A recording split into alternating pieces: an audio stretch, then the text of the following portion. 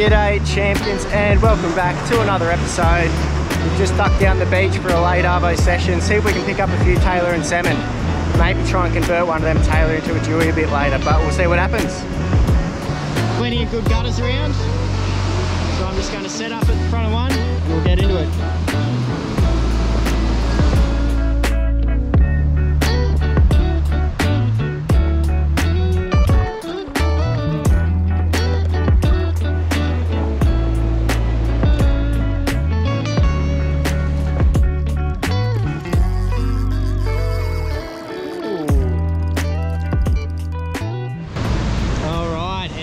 A prime looking gutter for some Tailor, salmon, and even a Jewy a bit later if we're very lucky.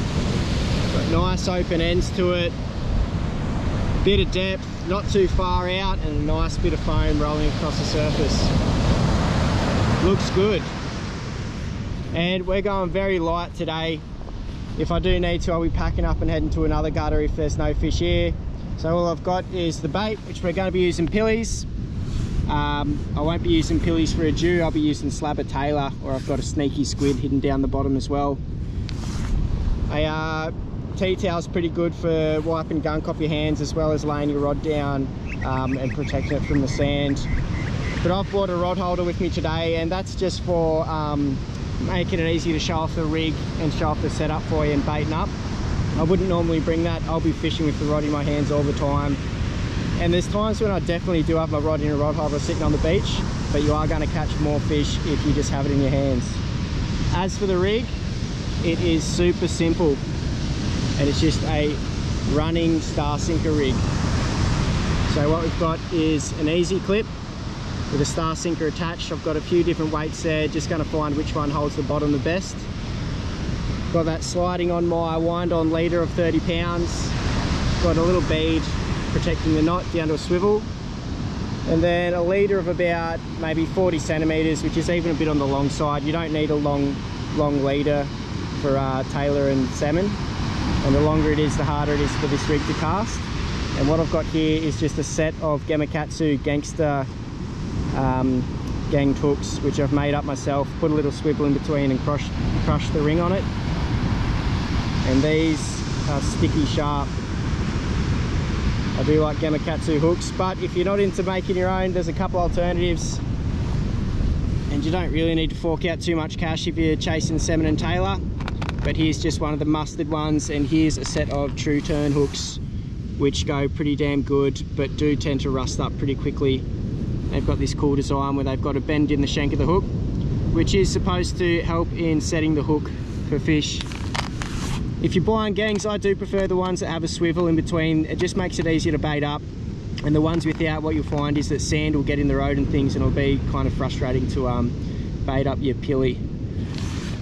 As for the rod and reel, so we've got a 30-pound wind on leader, and then I'm using 30-pound braid as well. Mono goes just as well off the beach and for bait fishing in most situations. So I've got that on a 12-foot, 8 to 12 kilo rod, and match that with a 55,000 reel. Right, let's get on to baiting up. And so these are beautiful brined pillies. If you can get them, they're the go. They're just a bit tougher, very oily, have a nice smell to them. But if you can't get brined ones, just get individually quick frozen ones. They're going to do just as well. These are just a bit tougher. And for putting a pilly on a hook, pretty damn simple. We're just going to line up the hooks and see where the bottom one's coming out. Where this one's going to be right down the base of the tail. And what you can do if it was a longer pilly and say lining up with the eye, it was going there, what you can do is press in the bottom hook against there. It's going to form a nice little indentation where you know where you're going to put it through. But we know it's just going to go right down at the bottom here. And then we're just going to go through, I like going on the underside of the spine, but right next to it, just like that. And then lastly through the eye. Perfect. Then I just like to give the pilly a little bit of a pull down so that this top hook is the one that's supporting the bait. It's the toe point. It's going to make sure it swims nice and straight. So there we go. So this is the rig I use for 90% of my fishing for Tailor, salmon and Jew. Is this sliding star sinker rig. I just changed the poundage of the line and the hook setup at the end for different species or for Jew.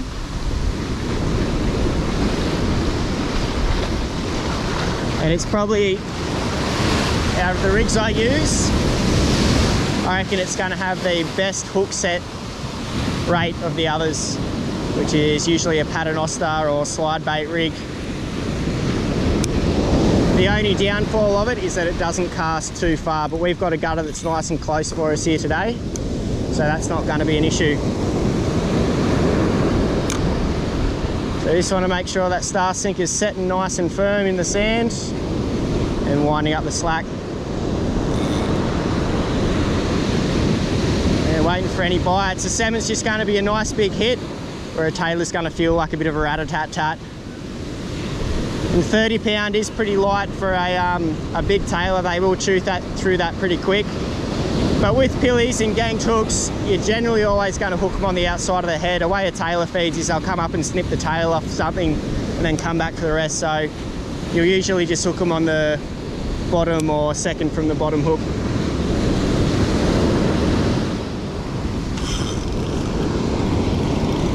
And we've got one. Hopefully it's a Tailor.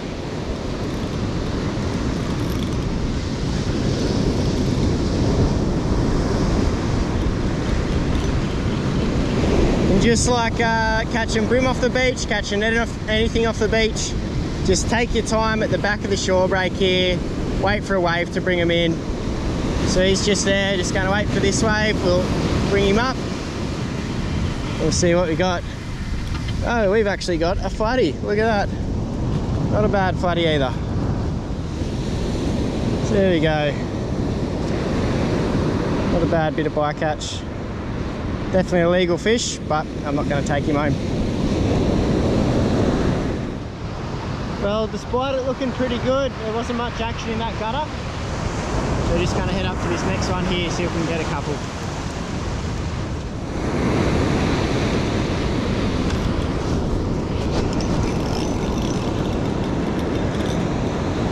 Got him.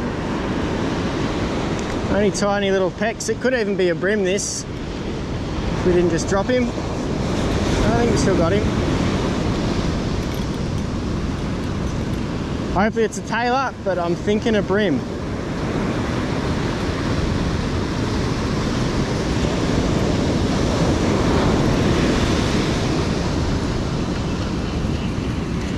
No, we've got a Tailor, you ripper. Well, there's a Jewy bait for later. Nice, and that's the result of moving gutters, was getting nothing down there. So we've come up here, that was second bait I think. So there we have that Tailor.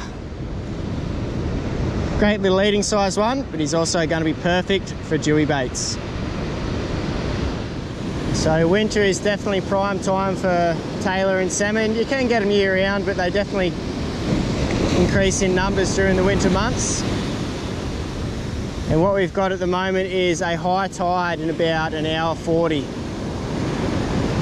And again, you can catch them all over the tide as well, but there's just got to be enough water in the gutter for them to want to come in, where there's definitely plenty already now. And dawn and dusk periods are also great. I mean, through the night is probably prime time for big Tailor off the beach. But coming up to that high tide, I'm going to stop chasing the Tailor and salmon, change the rig slightly, and then go after a Jewy.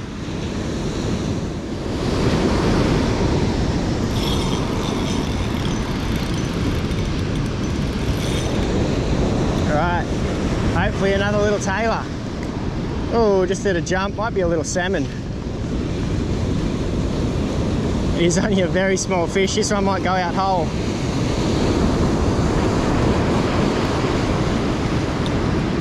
There are you. Just going to let him go back down this way and then bring him up with this one. Beautiful, another little Tailor. Now if I had the big gear with me, that one would be going out whole.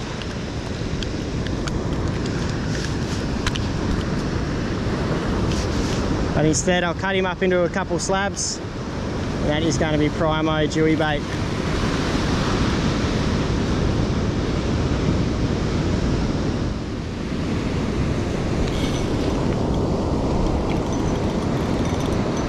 And we've got another one. Oh, this one might be a salmon, the way it just jumped. But we won't complain if it is. I did say I was showing off how to catch tailor and salmon. But truth be told, I'd be happier if it was another tailor. Yeah, I think this is a salmon. Let's see if we get him up with this wave. Oh, it looks like we're not quite gonna. This one will bring him up.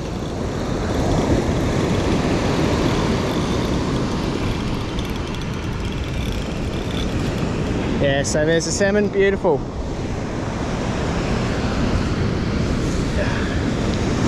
Oh, he's got a big chunk taken out of him.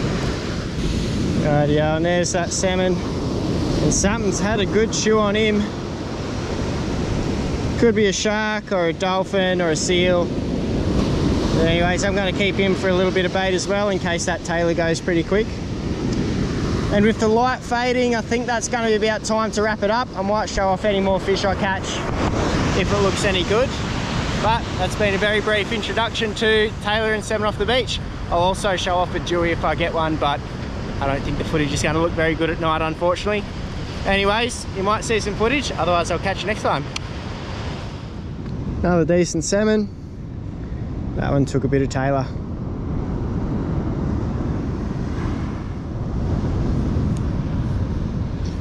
Little blind shark or dogfish. We'll get him back. Well boys, I think we hooked him.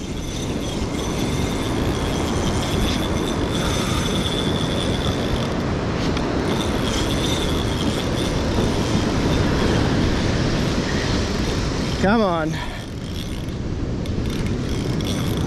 If it's a salmon, it's the biggest salmon I've ever got. I'd say we've got a dewy.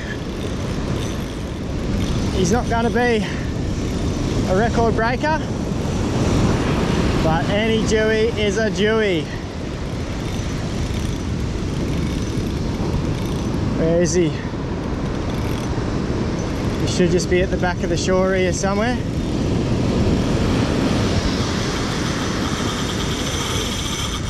Oh yeah. Yeah, baby. Phew.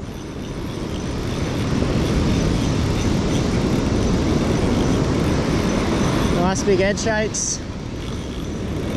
And yeah, just like anything else, gonna have to take me time landing him.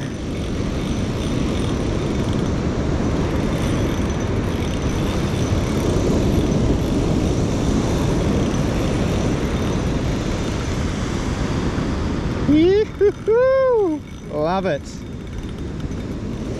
Oh, I'm going to be gutted if it's a shark, but everything's telling me dewy. It's just here in the foamy water.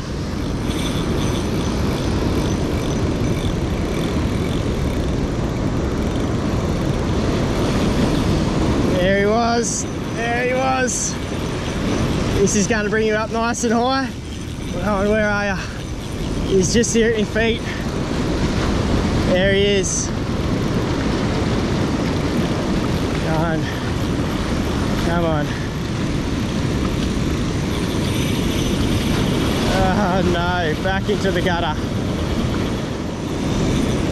I'm sure you guys aren't seeing much at all, but hopefully we get him in and I can give you a look at him.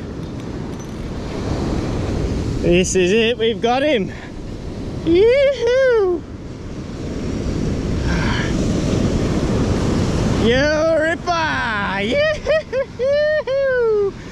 Dewy!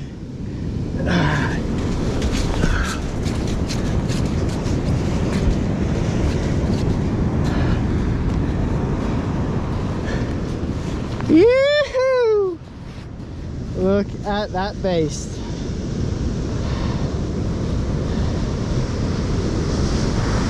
Rightio, he's gonna be, I reckon, just over that metre mark. My brag mat's all the way up near my bag. He's taking us 50 metres down the beach. I'm just going to get the hooks out of him and get him back. But what a fish. Absolutely stunning. And look at this hook. Just through the lip. Wow. Hooks out of him. Have a look at him. Absolutely beautiful. And you do really want to fish the tides for these things. Look at that. Woohoo! Right, let's get him back. See if I can just hold him up for the camera just a little bit. Wow. Look at that. Phew! Alright, let's get him back.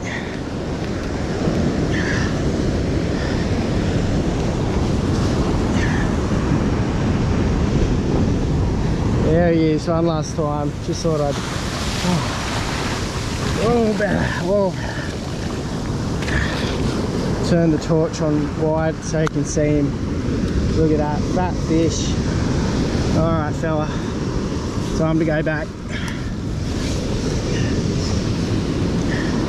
I'm not going to be able to go too far in. I've got my waders on, but he hasn't been out of the water long. I reckon he's going to be pretty sweet. We'll just keep an eye on the waves. If he comes back up on the beach, we'll make sure to put him back in, but we're just going to say see you later, mate. Whew. Well, there you go. What I'll quickly do now, because I'm sure you're going to be wondering, I'll show off the rig, and that was on Tailor. I'll show you how I like to bait up my Tailor slabs. Alright guys, here is the Mulloway rig. I just got that one on. So all it is a 2-hook snelled rig. And these are little 6.0 Gamakatsu octopus hooks, any suicide or octopus hooks in a good quality, and 6.0 up to about 8.0 if you're using really big baits. And I like using FC Rock fluorocarbon in 50 pound. And you can do a little handy little hack with these things, or if you just cut a bit of stubby alder and slip it on, you've got a good little line retention thing on there. And I won't show off doing the knots here because GoPros don't have the best close focus, and there's plenty of people that have already done them. So I'll link down in the description just how I like to snell them. But I like to keep them as in line as possible as I can. And you're going to change the distance between them depending on the baits you want to use, but that's a good distance right there for most of your slab baits. And I've just got a mullet here to demonstrate, which is also a really good bait for Mulloway if you can, or Jewfish if you can get them fresh. So what I've done is I've scaled this, and I would scale my mullet and scale my salmon as well. Don't bother with Tailor, but I do that to make it a little bit easier to bait. I reckon it's good to get a bit more scent in the water. Plus, you're not going to have to worry about a scale slipping over the tip of your hook and stopping a good hook set. So all I'm going to do is knock the fillet off this guy.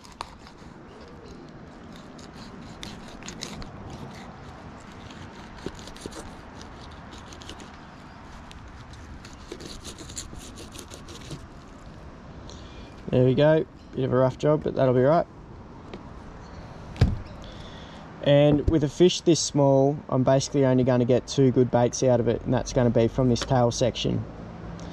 So depending on the hook length, the baits are going to run somewhat like this. So I'm going to cut this one right here.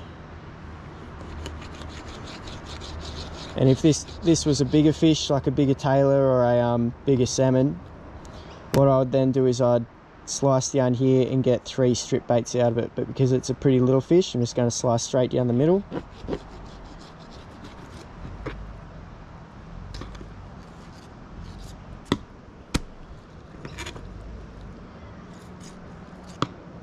And that right there is going to be 1 bait. But what I then also like to do is just make a bit of a point at the end where our top hook's going to go.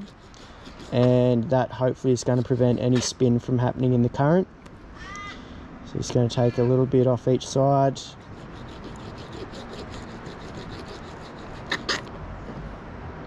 And there is our bait ready to go. So just going to go the top hook right up near the tip through the skin side, like that, and then see where the bottom hook wants to go through. It's going to be about there.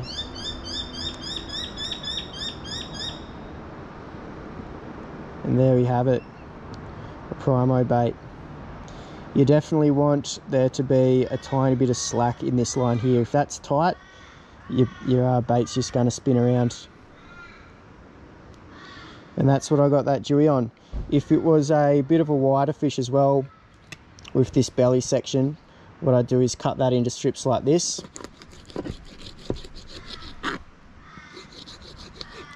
And then I do the same thing. You can sharpen that up if you want, but I just go the top hook through this section here, bottom hook down through there, and you've got another little bait. Well boys, I'm a glutton for punishment. This was the second bait out in the water, just after that first one. Yes! 2 in a night! Ah, you wouldn't dream about it. Ah, man, worth it. Worth braving the cold. You gotta love it. Wow, so much weight. Wow. This could be a really good fish. Just got to make sure we don't head too far down the beach, because there's a bit of reef another 70 metres down or so.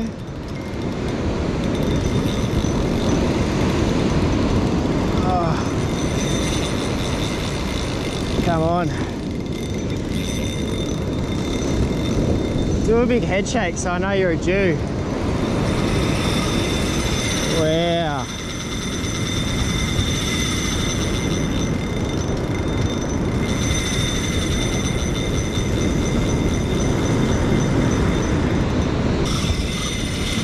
Jesus. I think we got a shark.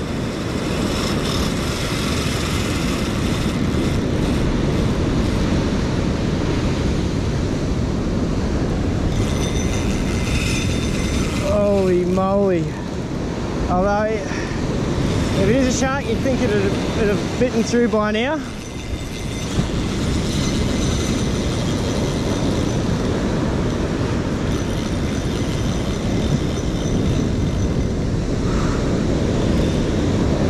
Come on, give me some line.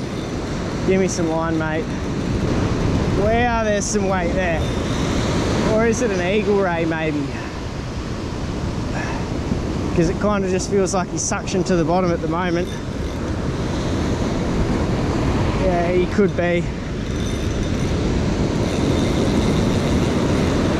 And the way that there hasn't been any great big head shakes.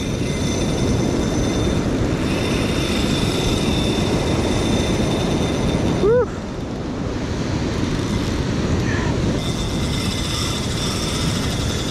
Wow.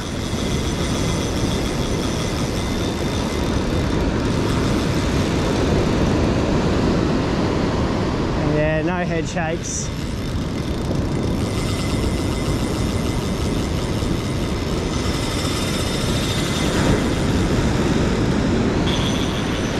Alright guys, I've been fighting this thing for must be up to an hour maybe,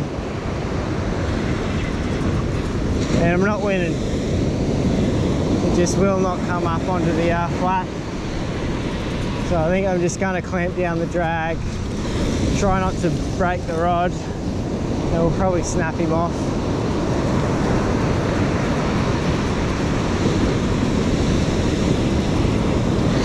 So every time I get him close, he'll just go for another run.